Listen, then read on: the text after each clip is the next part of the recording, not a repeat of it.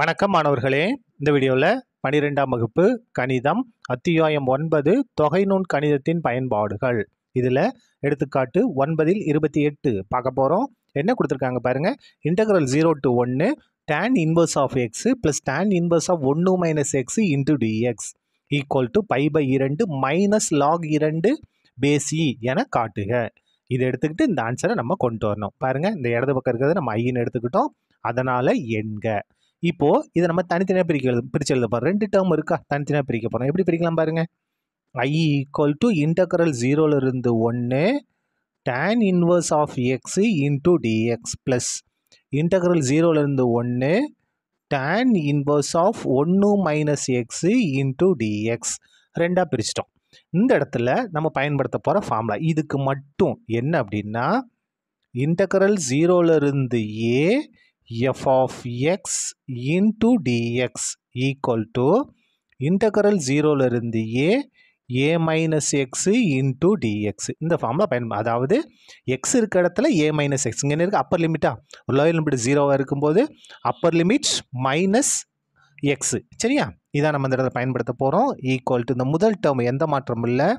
Integral 0லிருந்து 1 tan inverse of X into dx எந்த மாற்றமும் இல்லை. இன்டெக்ரல் 0லிருந்து 1 tan இன்வர்ஸ் ஆஃப் பாருங்க f of x. இது f of x. x இருக்க இடத்துக்கு நம்ம என்ன மாற்ற போகிறோம், a மைனஸ் எக்ஸ், அதாவது அப்பர் லிமிட் மைனஸ் எக்ஸ். இங்கே நமக்கு அப்பர் லிமிட் என்ன இருக்குது, 1. அப்போ 1 மைனஸ் எக்ஸு எந்த இடத்துல, x இருக்க இடத்துல 1 அப்படியே வந்துடும், மைனஸ் அப்படியே வந்துடும். எக்ஸுக்கு பதிலாக 1 மைனஸ் எக்ஸு. பாருங்கள், எக்ஸ் இருக்க இடத்துல a மைனஸ் எக்ஸு, இங்கே என்ன இருக்குது, 1 இருக்குது, அதனால் எக்ஸ் இருக்க இடத்துல 1 minus x into dx equal to integral 0லிருந்து 1 tan inverse of x into dx plus integral 0லிருந்து 1 tan inverse of, இந்த இடத்துல சுருக்கிலாமல் பாருங்கள், இந்த தனியாக போட்டு காமிக்கிறேன். 1 இந்த மைனஸ் உள்ள பெருக்குனா மைனஸ் 1 ப்ளஸ் எக்ஸ்ன்னு வந்துடும் இல்லையா. அப்போ ப்ளஸ் 1 மைனஸ் 1 கேன்சல், வெறும் எக்ஸ் மட்டும் வரும். இந்த ப்ராக்கெட்டை சுருக்குனா வெறும் எக்ஸ் மட்டும் வரும். X into dx. அடுத்த ஸ்டெப் பாருங்கள். ஈக்குவல் டு ரெண்டு சமமாக இருக்க பாருங்கள். Integral 0 to 1 integral 0 to 1 tan inverse of X into dx. அதே தான் இங்கே இருக்குது. அப்போ நம்ம கூட்டலாம். இது ஒரு தடவை, இது ஒரு தடவை கூட்டினா என்ன வரும், 2 தடவை. அப்போ 2 தடவை integral 0 to 1 tan inverse of X into dx. இந்த இடத்துல நம்ம ஒரு தொகையீட்டு ஃபார்முலா பயன்படுத்த போகிறோம். Integral u dv equal to uv minus integral v du. இந்த ஃபார்முலா பயன்படுத்தணும். இங்கே இன்வர்ஸ் வந்தாலே அதை நம்ம யூவாக எடுக்கணும். அப்போ இந்த இடத்துல u equal to tan inverse of X. இந்த tan இன்வர்ஸ் ஆஃப் எக்ஸை நம்ம யூன்னு எடுத்துட்டோம். மிச்சம் இருக்க dx இருக்கு இல்லையா, அதை நம்ம dvன்னு எடுக்கணும். dv equal to dx. இப்போது இதை நம்ம வகையிடணும், யூவை வகையிடணும், இந்த dvயை தொகையிடணும். சரியா, இப்போ பாருங்கள், யூவை எக்ஸை பொறுத்து வகையிடுறோம். அப்போ du by dx equal to tan inverse of எக்ஸை எக்ஸை பொறுத்து வகையிட்டா 1 பை 1 ப்ளஸ் எக்ஸ் ஸ்கொயர். நமக்கு இந்த du தான் தேவைப்படும். du equal to 1 by 1 plus X square. இந்த dxங்க வந்தால் பெருக்கலாம் மாறும். இப்போ பாருங்கள், இதை நம்ம என்ன செய்யணும், தொகையிடணும். dvயை தொகையிட்டோம்னா v, அதுக்கு அடுத்து dxஐ தொகையிட்டோம்னா எக்ஸு. இப்போ பாருங்கள், நம்ம மறுபடியும் எங்கே போகிறோம், இந்த கணக்கு ஆரம்பிக்க போகிறோம். என்ன இருக்குது பாருங்கள், ஈக்குவல் டு இங்கே இதுலேருந்து நம்ம ஆரம்பிக்கிறோம். இன்டெக்ரலில் 0 to 1 tan inverse of x, அதாவது u dv equal to uv. u dv equal to uv.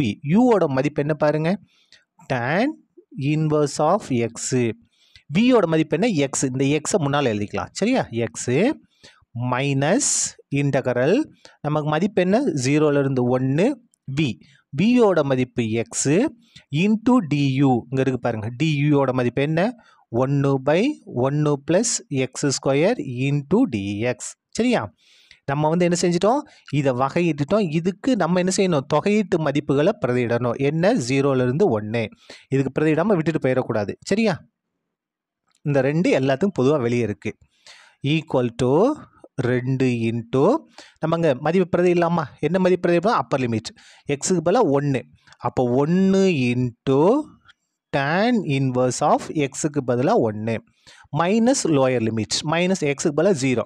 அப்போ 0 இதே பிறகு ஃபுல்லாக 0வாக மாறிடும். சரியா? இப்போ இங்கே வாங்க, மைனஸ் இந்த இடத்துல நம்ம என்ன செய்ய போகிறோம் அப்படின்னா, அந்த பகுதியை வகையிட்டு நமக்கு தொகுதி வருதான்னு பார்க்கணும். வந்துச்சுன்னா நம்ம லாக் போட்டு எழுதிடலாம். 1 + x² நம்ம வகையிடுறோம். என்ன வரும் பாருங்க, 0. 1 வகையிட்டா 0, x² வகையிட்டா 2x. நமக்கு என்ன வரணும், 2x இங்கே இருந்துச்சுன்னா நல்லாயிருக்கும். ஆனால் ஒரே ஒரு x தான் இருக்குது.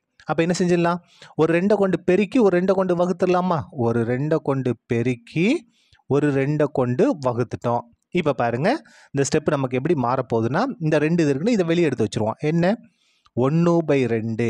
இந்த 2 வெளியே எடுத்துட்டோம். 1/2 integral 0லேருந்து 1, 2x 1 பெருனா 2x / 1 + x² into dx. இந்த ப்ராக்கெட்டை கரெக்டாக க்ளோஸ் பண்ணிங்க. Equal to 2 into பெருக்கிடலாமா? 1 tan inverse of 1 பெருக்குனா tan inverse of 1, tan inverse of 1 இந்த -0 எதுவும் ஆக போகிறத விட்டுருங்க. -1/2. இப்போ பாருங்கள், பகுதியை வகையிட்டால் நமக்கு தொகுதியில் இருக்க 2x வரும். அப்போ நம்ம என்ன செய்யலாம், லாக் போட்டு எழுதலாம். Lock of 1 + x². இதோட மதிப்பு என்ன, 0லேருந்து 1. சரியா? இது சுருக்கிட்டோம்னா நமக்கு தேவையான ஆன்சர் கிடச்சிடும். Equal to 2 into tan inverse of 1. Daniil 1 எத்தனை டிகிரிக்கு வரும்னா 45 டிகிரிக்கு வரும். சரியா? 45 டிகிரியோட 45 டிகிரி எவ்வளவு, π/4. π/4 இதில் 1 வரும், 45 டிகிரிக்கு வரும். அப்போ நமக்கு என்னது, π/4 மைனஸ் 1/2. இப்போ பாருங்கள், முதல்ல அப்பர் லிமிட் பிரதி இல்லாமா, லாக் ஆஃப் எக்ஸுக்கு பதிலாக 1, 1 ஸ்கொயர் பண்ணால் 1, 1 + 1 2, minus lower limits lock of எக்ஸுக்கு பதிலாக 0, 0 ஸ்கொயர் பண்ணால் 0, 0 1 கூட்டினா 1. சரியா? இப்போ பாருங்கள், equal to 2 into π/4 minus 1/2.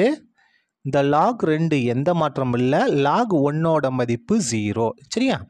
Equal to 2 into π/4 minus 1/2. Lock 2லேருந்து 0 கழிச்சா நமக்கு என்ன வரும், லாக் 2 தான் வரும்.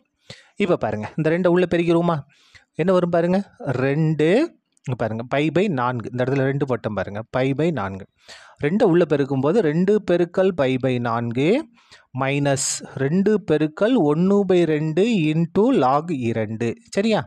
இப்போ கேன்சல் பண்ணுங்கள். 2 2, 2 2 4. அப்போ என்ன இருக்குது, π/2 மைனஸ் இதுவும் கேன்சல் ஆயிரும். அப்போ என்ன இருக்குது, மைனஸ் லாக் 2 மட்டும் இருக்குது. Minus lock 2.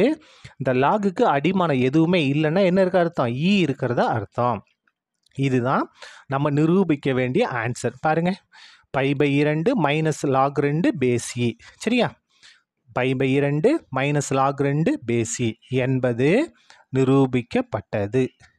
என்பது இதான் ஐன்னு எடுத்தோம் இல்லையா, I equal to π/2 minus lock 2 base இ என்பது நிறுவப்பட்டது அல்லது நிரூபிக்கப்பட்டது, எப்படினாலும் எழுதிக்கங்க. அவ்வளோதான், இந்த கணக்கு முடிந்தது. நன்றி.